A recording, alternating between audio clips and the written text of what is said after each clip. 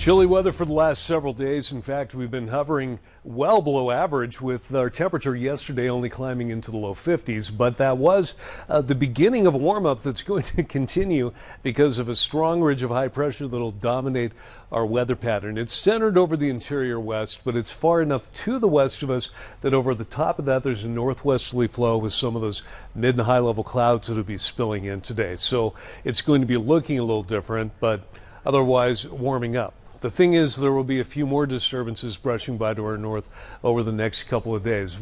Most notably, one of those Thursday evening might bring a few showers to the far northern part of the state, but a stronger storm will make its way in by Saturday, and that's going to bring a better chance of some showers in the valleys and some snow in the mountains by the end of the weekend. But ahead of that today, we're going to make it all the way into the upper 50s in Salt Lake City, even though with a light breeze at the northwest this afternoon, it might not feel quite that warm. And we'll have those clouds around with patchy sunshine peeking through off and on. A lot of valleys in the north will hover in the 50s. Low to mid 60s will be pretty common over the southern part of Utah, and in St. George, you're going to make it up near 70 degrees. Salt Lake City, it'll be mostly cloudy this evening, and then those clouds thin out quite a bit after midnight. And by tomorrow morning, we're only going to be dropping down to 39, so the warmest morning we've had so far this week.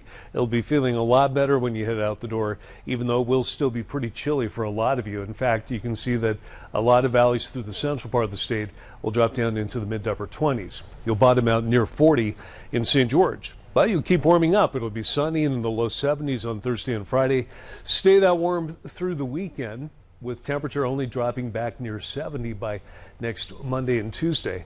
And our super 7-day forecast for Salt Lake City, partly cloudy, low 60s by tomorrow. It'll stay that way through Saturday. And an added bonus is daylight saving time ends. So Saturday night before you go to bed, you can set the clocks back 1 hour, get an extra hour's sleep. And you might just be tempted to sleep in anyway, because Saturday night, that next system I mentioned moves in. That'll bring a chance of some showers in the evening. They'll become a lot more widespread by Sunday afternoon. Rain in the valleys, the snow in the mountains, primarily above 8,000 feet. But there's the potential we could get several inches. And then the showers will be tapering off by the evening hours.